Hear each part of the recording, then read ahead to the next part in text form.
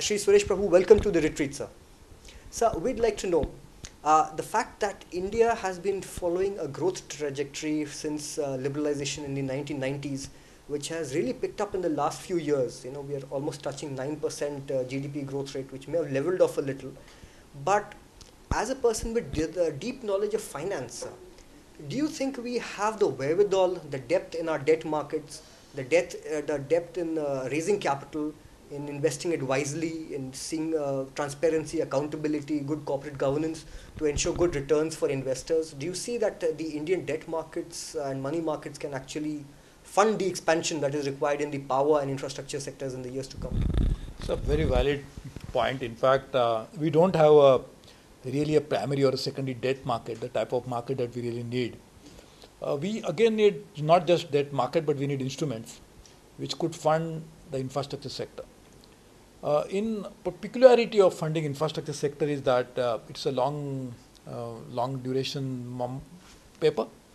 It's a paper which should be issued in a manner that the cost of issuing of that paper, the financial paper, the instrument, should be not front loaded but back loaded. Because if you ask the infrastructure companies to start paying from the day one, the interest that is accrued on that, they'll not be able to service it. So therefore, how could you actually match the revenue streams coming from infrastructure sector with the financial cost of raising that money? Could you match that? And that's a big challenge. So therefore, in India, the duration, the type of paper that we need, the type of interest that we really need to charge are very critical issues. And the type of need that we have for infrastructure financing is something like $2 to $3 trillion in the next 20 years' time. That's almost double or triple of the India's economy today. So you can imagine the type of money that will be required. It's not that we cannot generate that money, but the challenge is how can we provide an institutional mechanism to harness that resource. And that is what is really missing, and therefore is some issue. But you mentioned about debt, but I'm also talking about equity. In fact, many times we feel that a debt has a cost and equity comes free. In fact, equity has a higher cost than debt because the cost that has to be added to the equity, which unlike debt, is the cost of uncertainty. The risk that is attached to the equity, because debt holders could still get some money when the venture fails, but equity holders probably will have to forego everything that they have, and therefore there's a risk attached to it. So therefore the expectation of returns on equity are far more than that of the debt. So therefore, how do you finance equity again is a challenge. So I think next few years' time, equity and debt raising is going to be a big issue. Again, this is not just a financial issue. It's an issue related to the governance, the broad governance spectrum of the country, as well as the sectoral governance issue. And therefore, we really need a proper policy which is stable, durable, transparent, and easily comprehensible. Because sometimes the policy you make it in such a way that everything is there, but nobody can understand what the policy, how it will be interpreted finally. So if you have these ingredients of policy, and then institutions to actually operationalize that policy, to implement that policy, this would really be the governance that will be sectoral issue. But country's governance is also very critical because many of times the investors' appetite to put money into a long-term issues like infrastructure would be driven by the fact that how the country is run. It's not just foreign investors but also the domestic investors. So I think we really need to address all these issues together if you really want to bring in infrastructure growth.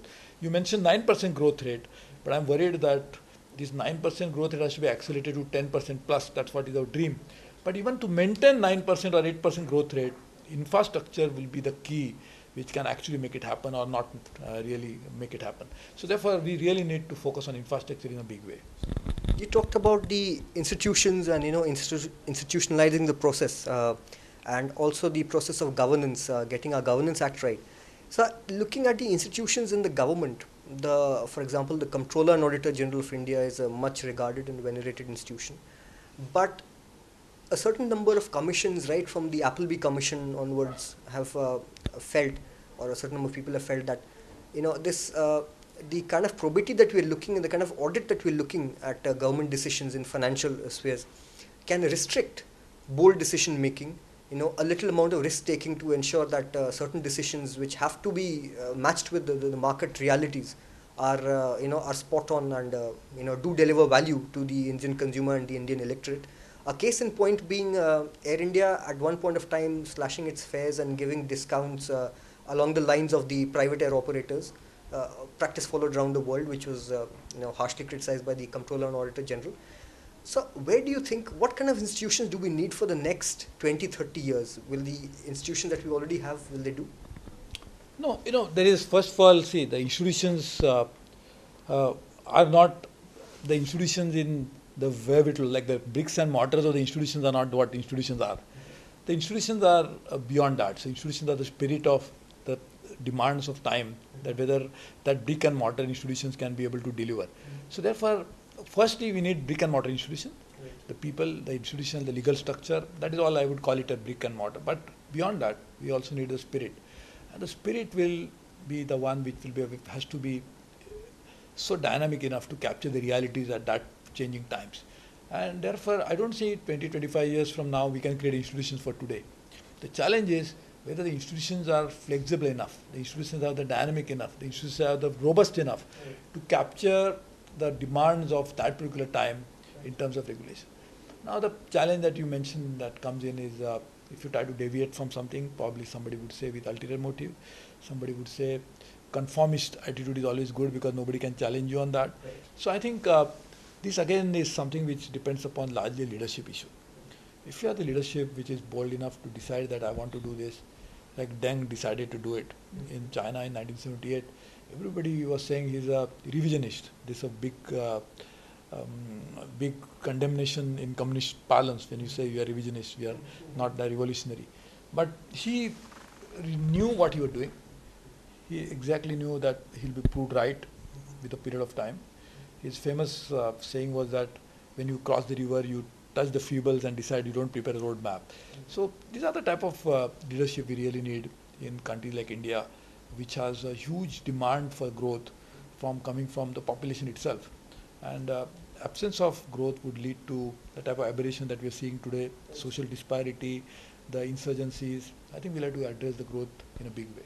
So in that case, what do you think of the institution of regulation, of independent regulation? We have had a history of about almost 10 years of independent regulation. Where do you think is regulation, independent regulation, the electricity in particular headed? No, sir, there is an inevitability of regulation because if you want some players beyond the government to work, and we have to have a trade-off between public interest, private interest, consumers, producers, and then upstream and downstream users of the same resource, we really need a regulation in place, no doubt about that. And I'm not unduly worried by the fact that regulation in India is facing some challenges because it's a new phenomena. I know some regulations take long time because institutional making is not a one-day job. For example, you had moved the electricity regulation bill in 2001. Electricity Act also was moved by me in the Parliament. Yes. But I am not worried by the lack of stability in regulation. This is an evolving process. It will happen as long as the people at the helm of the affairs understand this. If they get moved and swayed by this criticism or something that comes in, then I'm worried. If they are the ones who understand it well and they are going to say that no problem, we know exactly where we want to move, ups and downs are bound to happen, I think then not cause of concern. But absence of that is not just cause of concern, but it's a catastrophe. So we really need to avoid it.